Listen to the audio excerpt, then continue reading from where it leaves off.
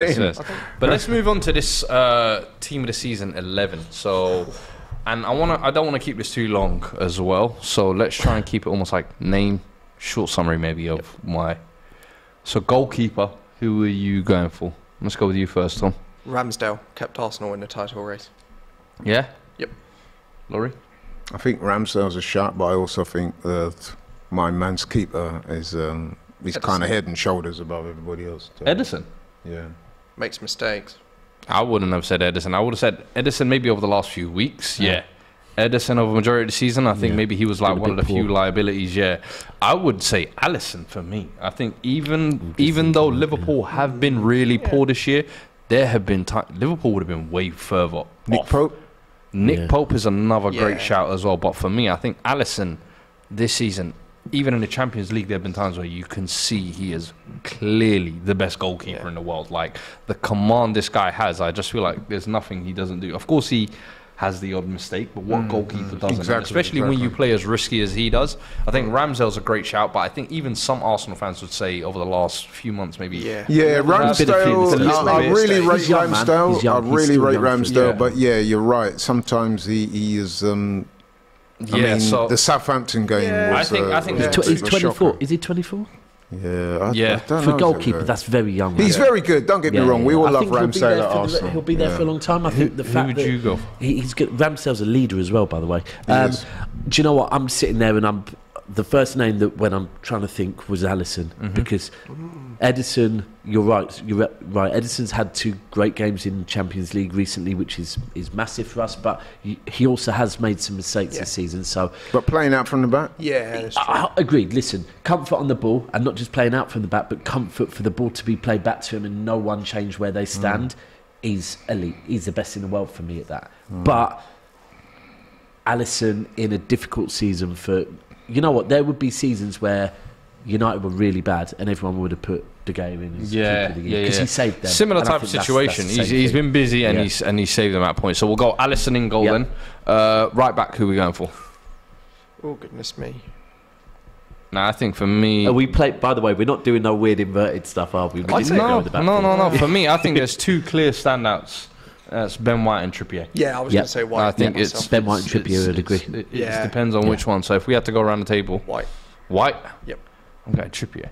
I think Trippier, the delivery. I think also for me, it's the Ben White. I respect that he's actually a centre back playing out there, and he's playing it so well and so comfortably. You almost question, do we even want to bring him back to centre back? He's actually that good. Yeah.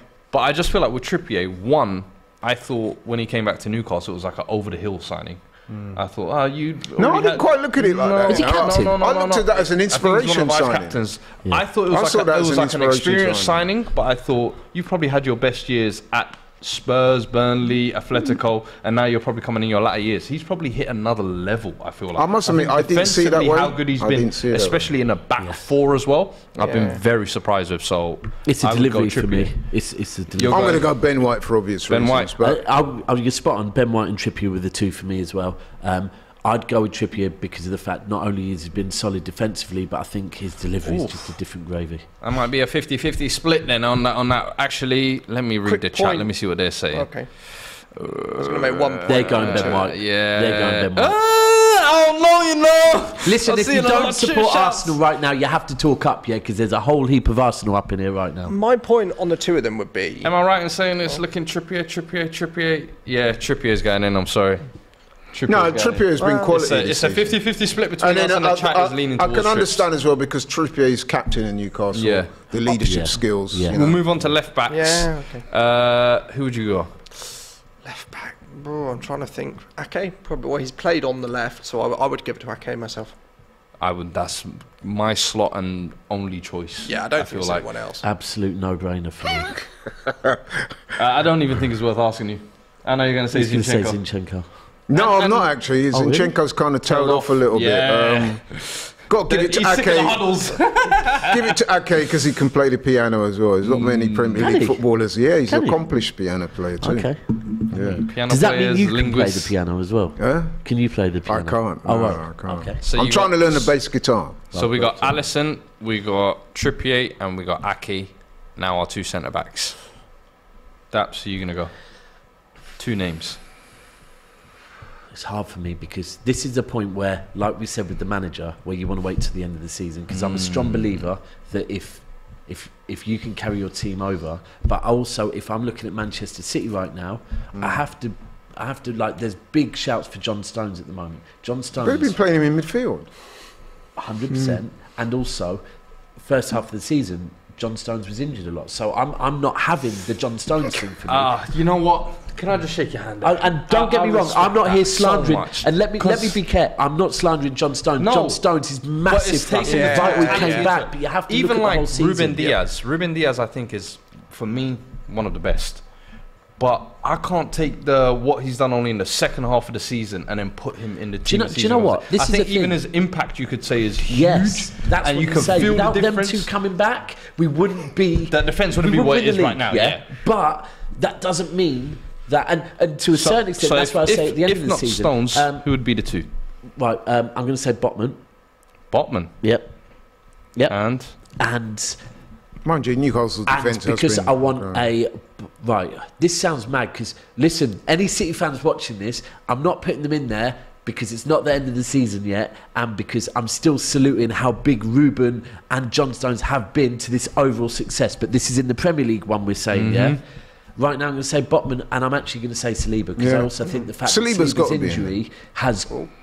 It's been crucial. So I'm going to put Saliba. This is the thing. I'm very secure with my club. Ivan Toney equaliser, and it's 1-1 in the Brentford Forest game. Big goal in the relegation. Big for goal, Forest, big man. goal. That's a dog fight and a 6-pointer, that one. So yeah, so Botman and Saliba. Saliba's got to be in the shake-up. And you know what? I was going to say that partnership with him and Gabriel's been stellar. So, and you know that central defensive partnerships are crucial. So I actually would have gone for Saliba and Gabriel. See, I could do unbiased. No Harry Maguire, no. He's listed it. Hold on. Laurie, can I just say something? Laurie, you said Ramsdale, Ben White, Saliba, Gabriel. No. Zinchenko is the only one you haven't gone with so far. Yeah, I know. He's being honest. 2 names. I'll take his manager. Saliba and a little bit of club bias. Levi Colwill. That's a surprise one. To be fair, you put him in when we did underrated. I will go. You put Colwill there too, didn't I? You put him in underrated as well. So I think 3 people have said Saliba, so Saliba's pretty much a lock. Yep. And I'll be honest with you, I think I've got to roll annoyingly with you because Gabriel was the one I would have thought is a lock. Saliba, I thought, started the season brilliantly, then kind of dipped a little bit. Post World Cup started good again, and then now the injury he's been missing. So I don't know. I feel like him purely now because of the injury, his difference is being felt. So it's almost being magnified. Yeah. But I personally would have had Gabriel and Lisandro. I went with Saliba because with Botman, I wanted a ball player. I wanted someone comfortable on the ball next to him. I think that's been a crucial miss. Let's move to midfield, though. Let's move to midfield. Right, there's one name. I'm not having 3, anyone. No. We're rolling with one DM, right? 3 names. We're rolling with one DM, yeah? Yeah. Right, so if anyone does not put Rodri as their DM, then I'm sorry. Rodri. What about Casemiro? What about Partey? What about Bruno Guimaraes? No, Rodri. It's not a conversation. And I stand with you. It's not a conversation. I agree. Wait, Casemiro's definitely not in the conversation. Yes. I agreed. No, Casemiro has actually cost his team for an extended period. Since he's come back from that suspension, I'm sorry, he has been smelling like... Through experience. Red card. Sorry, bro, but my slander on Casemiro, is that man was apparently the whole reason the mentality's changed at Man United. Mentality monster. And he's been part of a team that has lost 7-0. I'm sorry, I can't tell you a Manchester City player who I talk about their mentality that would ever hold 7 to one of our biggest rivals. That's not it for me. I think Casemiro's ruled out because of the reasons. I think Partey, crunch time now. Yeah. He's also fumbled the bag a little bit. Yeah, as much as I love Partey, I have to say he's kind of tailed off in recent weeks. If I have to pick a 3, I would go Rodri, Bruno Guimaraes, Martin Odegaard. Yeah, I think... Oh, that's a sticky one for me. I know, but I'm just thinking from all the 8/10s, who else this season? Bruno has actually been very nice. Xhaka? Sorry. This is a hard one. This is a very hard one for me. Very interesting one. And I'm only going to use it to rule out Odegaard. I'm not going to rule it to put this person in. KDB? But... Gundogan? But... It's been second half only. The 8-10 mole, yeah. Business end of the season. Step up and win your game teams, right? And this is what I'm saying. I'm not going to... Because for me, until recently, this has been one of De Bruyne's worst seasons. Mad when you look at the assists he's got, but it's been one of his worst seasons. However, same as last season, when it gets to the business end of the season and you need a man to step up, Arsenal, home and away, he's stepped up, and you can go to other games. De Bruyne is now stepping up. For that reason, Odegaard is going very quiet at the business end of the season. Yeah, so for that, I'm kind of going, Odegaard, How about I overlook both? Yeah, and I only use KDB to get Odegaard out. Yeah. How about I overlook both? Because the comment section have been flooding one name, and I'm like, you know what? Jack Grealish? Joe Linton. Joe Linton. Yeah, I was going to say Linton. When you talk about game winners, what did he do against Newcastle? Well, hold on. So we got 2 Newcastle players in the midfield. Where are Newcastle this season? Yeah, I was going to say Was Linton. we not having Eddie Howe in team of the season conversations? Yep. Who were these players performing there? Joe Linton is one of the keyest in that role. And what he does in the press... That engine in that midfield, you can say Bruno is the silk and gets all the plaudits, but I think Joe Linton... I'll tell you what I'd say about Joe Linton. It was the masterstroke to move him from up top to... So when you said Eddie Howe, I mean, you know, props to Eddie Howe for that. There's something in that. I think I've worked with what's going on at City this season, right? And I think when Bernardo joined City, he played as a winger, and then Pep slowly dropped him deep. And I think next season you might see Jack Grealish dropping deeper and deeper, because I think as a winger you can learn to play football without causing too much damage. Yeah. Then once someone's ready, you can drop into the 8 role and you can really do it. And I think that's what they've done with Joe Linton perfectly. While we're on the subject of that, let's give Arteta props for me, I'm not looking for a team lineup. I'm looking for the best players this season. All right. Whilst we're on that, the subject of managers sort of tinkering with the way players... No, we've got to move on. We've got to move on. Xhaka playing in a more forward role, that's brought a lot of benefits to Arsenal this season. So props for Arteta. Yeah, no, definitely. I think he's almost that. Become like a second striker, you almost feel like. But Rodri, Bruno, Joe Linton. We happy with that? I'm happy with that. I'm not so sure about Joe Linton. I accept that he's had a very good season, but I'd probably would you put him in above Odegaard? Listen, if we're talking from a pure quality aspect, I'm sure there's a lot of other players. But listen, on merit, I'm just saying on merit. Does he maybe deserve to be there? Now, front three. No, Haaland's got to be Haaland's in up top. Grealish. Jack Grealish on the left. Lock. Jack Grealish on the left. Should be a lock for me. Yep. Grealish Thank is you, a lock. Absolutely. Class. Game winner. Who? Grealish. Jack Grealish. Oh, what, over Saka? Yep. No, Saka plays Saka on the right. on the other side. Grealish, Saka, Haaland. Okay. What about Martinelli, though? He's had an outstanding season. Nope. Okay. Come on, man. Martinelli, Jack Grealish. Jack Grealish. He wins games. Jack Grealish. The only thing I am worried about is creativity. I'm not going for that. Yeah, you don't watch enough City this season, do you? Jack Grealish. I like Jack Grealish. Good player. Jack Grealish has been one of the most important players at Manchester City this season. You know, I agree fully. Has gone under the radar. I would No, but has he had a better season than Martinelli? Come Yes. on. No, he's not. How many goals? I would say second. Why are you going to goals? Why are you going to goals? That's a How's Martinelli getting? But if we're talking key factors, I'm going to go back to business end of the season. And right now, where was Martinelli? He's actually been the only one scoring still. I can't lie. Not against us. Home or away? Home or away? I didn't see it. I mentioned every player but Martinelli. 15 goals, bro. And I think it's double figures assists. But if no problem. Well, in that case, if we're doing it on numbers, stats, but you have to factor that into the equation. Yeah, so rule out Odegaard, rule out Linton, and Kevin De Bruyne is going in. No, if we're doing numbers, if we're doing this numbers game, Kevin De Bruyne is in that midfield. If we're doing numbers, Grealish went under the radar, and the reason I think the expectations were so high, he was called a flop. He's come out and he's won City so many points this season. Yeah. So many points. So are we saying what? No Harry Kane? Yes, we're definitely saying no Harry Kane. Why are we doing that? Because we've got Haaland. Haaland has. We can't play two groups can't coexist. Saka. Why we got to have wingers? Saka, Grealish, Haaland. I get what you're trying to do, but you've just So many people would say they'd have Martinelli in preference to Saka in that front three. Many Arsenal fans would say that. What, play him on the right? Yeah, so in other words, what we're saying, if you think it's too Arsenal heavy... You saying Saka out? No, I'm not. You trying to slide Martinelli on the other side? Is that what you're doing? Are you trying to say Martinelli on the right is better than Saka on the right? No, I'm saying that Martinelli's got to be in there, man. No. At the detriment of Jack Grealish. As much as I rate Grealish, a very good player. 5 goals, 6 assists. I know people will say, numbers. And he's playing for City. But for me, Jack Grealish has never been a numbers guy. Go look at look at Jack Grealish's career, his whole career, he's never really been a numbers guy. David Silva's numbers I feel like this amazing. season, though, Pep has been almost doing everything possible to make sure that 100 million flop tag does not end up on his hands. So this system is almost catered in a way to... That's not Pep. I don't think Pep does it. I'm definitely giving Pep some credit. There's a reason why didn't he play Calvin Phillips? This transition that you lot do this year of almost like the rugby play, where it just goes every time there's a presser. Oh, there's been a goal, 1-1 Reading in the Championship versus Wigan as well. But I feel like he's been the biggest benefactor, Grealish, of your system this year. Do you know what? 100%. There's something with Grealish is the first name on Manchester City's team sheet, right? Now, let me be clear with this, because there's no rest. Over Haaland? Let me be clear with it.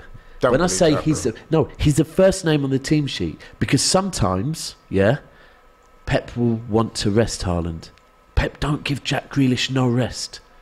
No rest. He's every game because he relies on his fitness. He's not worried about it. I agree. Haaland is the first name, but Haaland gets rest. Grealish has not been given no rest. So all this narrative that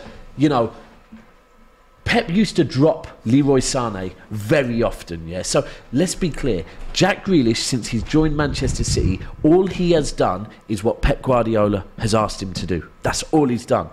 Otherwise, he'd be dropping him. He would be dropping him. He's so important. You talk about the numbers, but David Silva at City was the pass before the pass. What Jack Grealish does, dragging players out of position. Oh, we know what he does. He does it with aplomb. But what I'm saying is, you cannot put him in a Premier League 11 over Martinelli.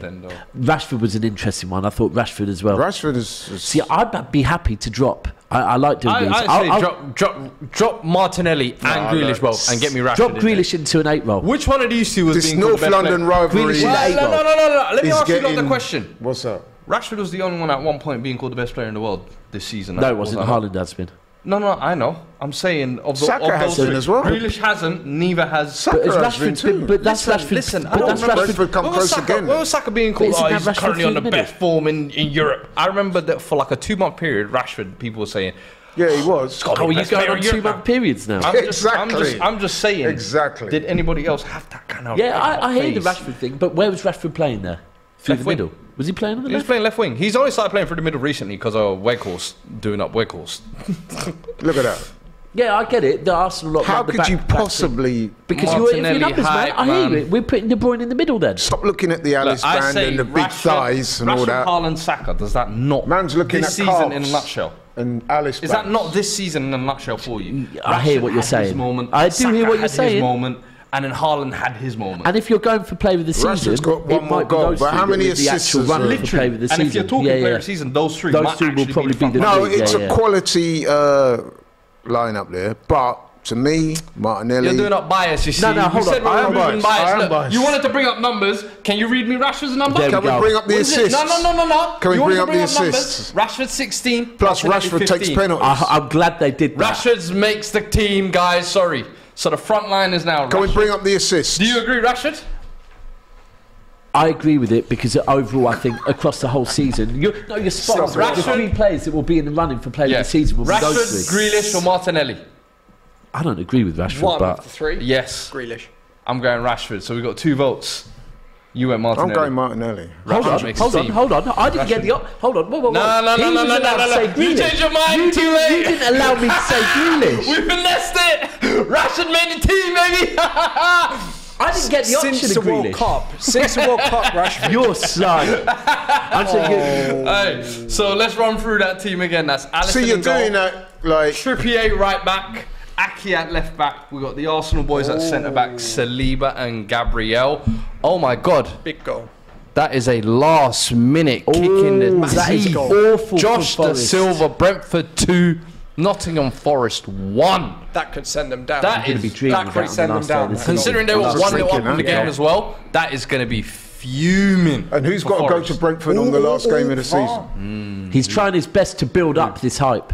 Who's got to go to City. And who also went to City and beat them early in the season. Oh, you are trying to cling on to let me just finish this team out quickly. So we got Alisson in goal. We got Ake at left back. Trippier at right back. The Arsenal boys Saliba and Gabriel at centre back. In midfield, we got Joe Linton, Bruno, and Rodri. And then up front, we went Rashford, Saka, and Haaland. For me, I think that's a justice for Grealish. Why Grealish? And Kev. Kev?